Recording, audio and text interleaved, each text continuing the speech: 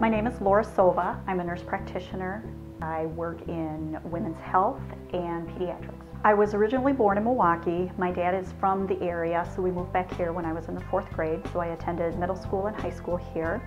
After high school, I went to the University of Eau Claire and got my nursing degree. How did I get into my specialty? It's actually kind of funny because when I decided that I wanted to come back and get my master's degree and go into nurse practitioner, I wanted to be in peds.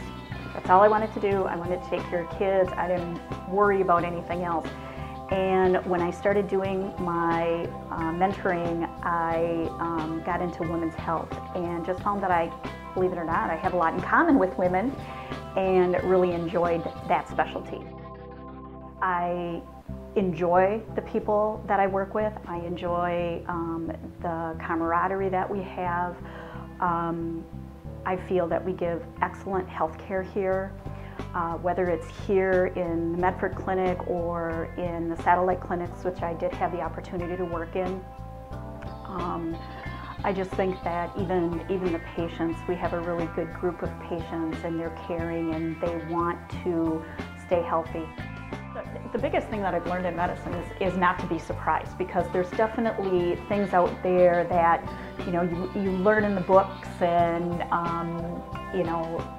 it's going to happen that way. It doesn't ever happen that way. I think you have to be prepared for those instances. Laugh. I think that's important. I think everybody needs to laugh. It helps. It makes you feel better. I think people would be surprised to know, number one, that I'm under 5 foot tall, because you can't tell that from the camera. The other thing that they would be surprised to know is that I've walked over 120 miles for breast cancer research. Me personally, I am married. I've been married for going on 21 years now to a man who was raised in Medford. We have 2 children. I have 2 stepchildren and 3 step-grandchildren, but they're all grandchildren to me anyways. I enjoy crafting. You may see me on a Saturday or Sunday at one of the craft shows actually exhibiting. Thanks for taking time to get to know me a little bit better, and remember, laughter is the best medicine.